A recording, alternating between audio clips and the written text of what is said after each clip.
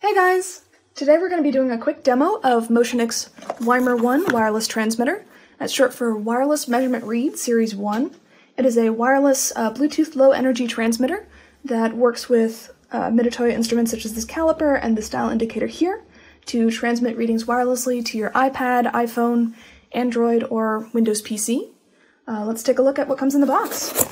So you, of course, get the transmitter itself, which is a rechargeable wireless transmitter that has a battery life of a few days, which you can charge using these charging accessories it also comes with. It also comes with a trigger switch that you can plug into this port here to take single capture readings with the push of a button. If you would like to use our Windows software, be sure to include a USB dongle in your order so that way it can work with our Windows software. It'll come with a user guide as well. So the transmitter itself, as I said, is a Bluetooth low energy transmitter with a micro USB port for charging here, that data trigger switch port, as well as a power button. Let's turn that on, and a 10-pin connector that you can use to connect to a data cable. Let's connect to our gauge now. So let's start with this Mitutoyo dial indicator, which we can turn on, and then connect using this data cable. Make sure that you get the correct data cable based on the gauge that you need. For example, this data cable is for this particular indicator, whereas this would work with the Mitutoyo caliper. So plug one end into that, and then the other into the WiMER transmitter, and now the readings from this gauge are being transmitted via Bluetooth. So now we just have to open our MultiGage software on our iPad here. We'll go to the home page, click New Measurement, and then hit the plus button in order to pair with the WiMER unit. So we see it here. The device ID will be listed on the package. So once it's connected, might take a couple seconds, you will see the readings in real time displayed here. You can change the display here. There's a bunch of different features for MultiGage that I'm not going to go over in this video. We have a couple playlists and a couple other videos on our channel that will give you a bit more information. But basically you can view readings wirelessly. You can also record readings wirelessly. So I'm in single capture mode at the moment, so you can view, you can capture readings by either pressing the capture button in the software, or if you use this hand switch here, you can collect readings that way.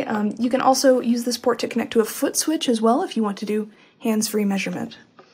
So that's single capture mode. You can also do continuous mode, which will basically allow you to set a data rate, and then when you hit record, it will take those readings at that data rate. You can also do a live plot while you're taking those readings. As I said, there's a bunch of different features for MultiGage that I'm not going to be going over in this video.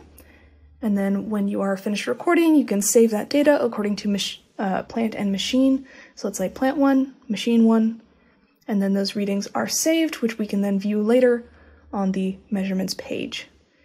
And yeah, as I said, there are a bunch of different features for this software that I'm not going to be going over in this video. I would recommend checking out our playlist for that. So that's connected to the dial indicator. So if we disconnect this data cable here, we can connect to our caliper instead. Again, make sure that you get the correct data cable for the instrument that you're going to be using. And for example, this caliper that we are currently connecting to and turning on so that way we can see the readings. There are a couple different methods for taking readings. So as I said before, you can capture using the software. You can capture in single capture mode using the software. You can also press this button, and then you can also, for this particular cable, you can press the button on the cable in order to capture readings.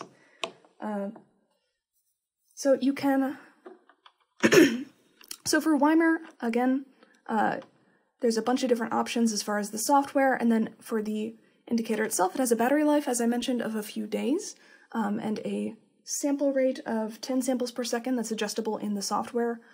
You can either use that rechargeable battery, or you can also just keep it plugged in if you want to increase that battery life, and the battery life will increase the slower the data capture rate is. You can use this with our MultiGage iOS software, our MultiGage Android software, our Windows software, as well as our MultiGage cloud platform, which allows you to